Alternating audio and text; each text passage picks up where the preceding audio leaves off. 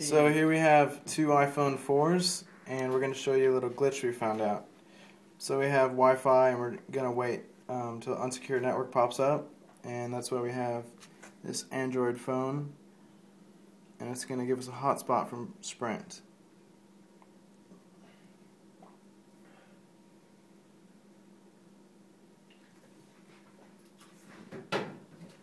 So we're waiting for it to come up.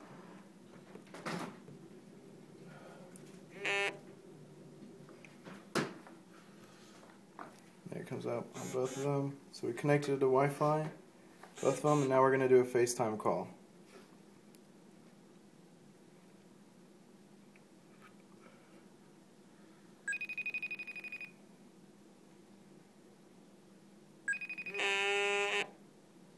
So now we're doing a FaceTime over a hotspot over Sprint.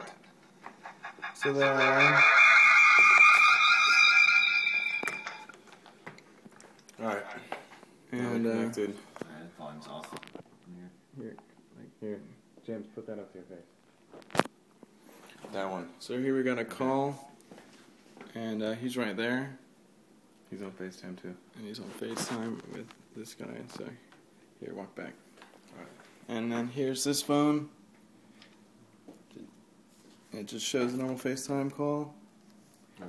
And then here we're going to show the data, and we do not see it moving. So what we think is happening is it's making an ad hoc network in between the two iPhones. So we're going to test out this theory, turn off Wi-Fi.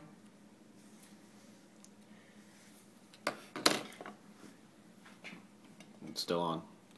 And the Wi-Fi is off, and the FaceTime chat is still working.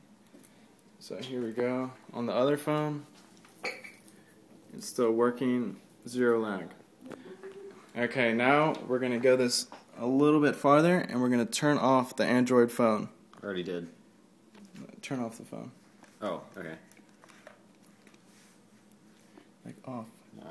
So we started. Okay, so it's turning off, and FaceTime's still going. the FaceTime is still going. I mean, technically you're starting. We should walk away, see if it goes if we're too far. So he's going to walk away, and we'll see how far it goes. Do we own all refresh? Applebee's last time. And he's going in a room with no lights.